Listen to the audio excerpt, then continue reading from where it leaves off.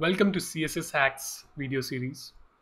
So basically this video is part of series Modern Front-End Web Development with React at Udemy.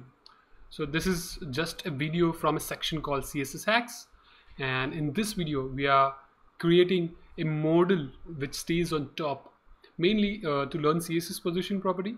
Make sure to watch my sticky header video, and to learn more just visit the link in the description below.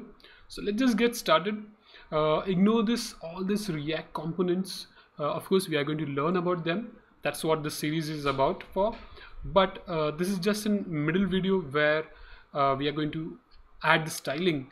And what this component does is, let's say if user has filled the form and if it tries to navigate to a different route without submitting the form, we have to show him a modal like this.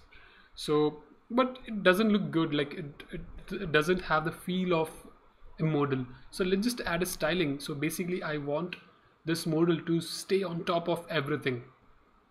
All right, so let's do that. I'm in this style, basically modal.css. I have already given overlay width and height. Just to show you the leave confirmation modal, it looks like this. It's an ID, it has an ID of overlay, and rest of the stuff you can pause the video and read more about it. I'll share you this link as well in the description, so don't worry. And let's get started with styling. Of course we want this to be on top of everything, so let's add a position. I'm going to use absolute for now, and also since I want this to be top of everything, I'm going to add a Z index of 99, and let's see if it works. And I'm just going to reload my source code, add something, and try to navigate to a different route. All right, it does work. Okay, so it's kind of going above everything. Let's give it a background color so that we'll be able to see the difference. I'm going to use RGBA, and just going to use 255, and this is going to be a kind of a yellow color, and I'm going to give it an opacity of 0.5.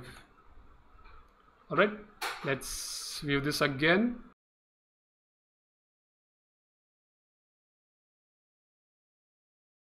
Type something in the form and try to navigate to a different route. All right, we get to see that definitely we have given width of 100%, it's working, but the height is not working.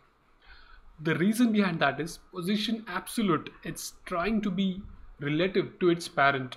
So definitely let's try to check what's happening over here. So this overlay is relative to this div specifically over here. So it's counting its width 100%, height under 100% relative to this div over here. But I don't want it to be relative to anything. So to fix that, all I have to do is I have to set the position to fixed, and let's just save this and reload the page, and let's just try to view it again. All right, it works, but from the top it doesn't look good. The reason behind that is it's right now currently taking the position, I mean the location on the document by default. I want the location to be starting from the top 0, and that's when you use top, left, right, and bottom properties. In our case we just need top 0 and it will work fine. All right, let's save and reload now. All right, it works fine. And that's it from this video. If you would like to know more about this series, head over to link in the description below, and thanks for watching.